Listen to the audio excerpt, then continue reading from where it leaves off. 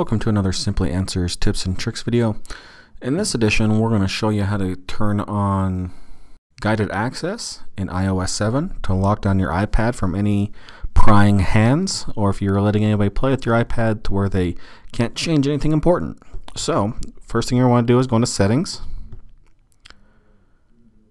Then when you're in General, right here, as you see I have highlighted on the left, tap on Accessibility. Scroll down just a little bit and you'll see right here in Learning, type Turn on Guided Access. Just give that a tap. Turn that on.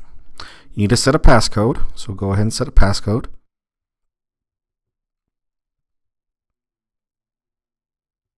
Now obviously you see an option down here.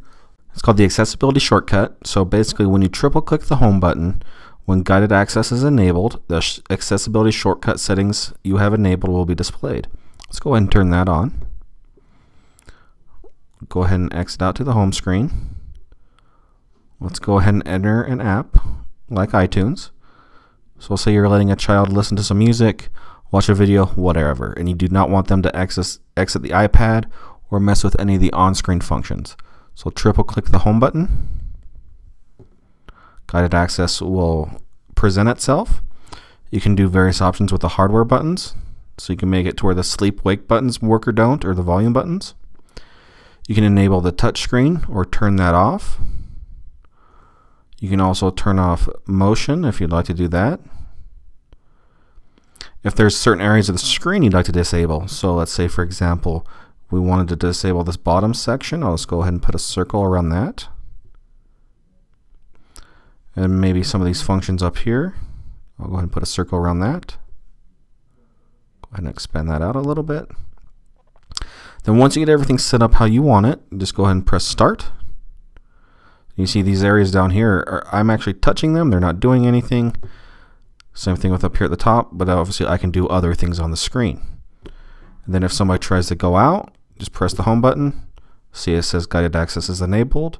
You have to triple click the home button to exit. Do that. It's going to ask for the passcode.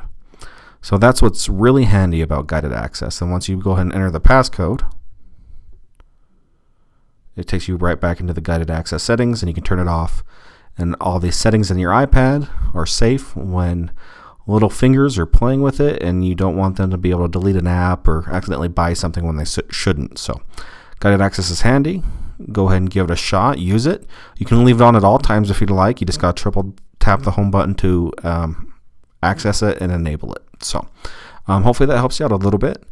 If you have any questions, just hit us up on Facebook, facebook.com/simplymac, twitter.com/simplymacstore, or drop into any one of our locations and we'll be happy to help you out there.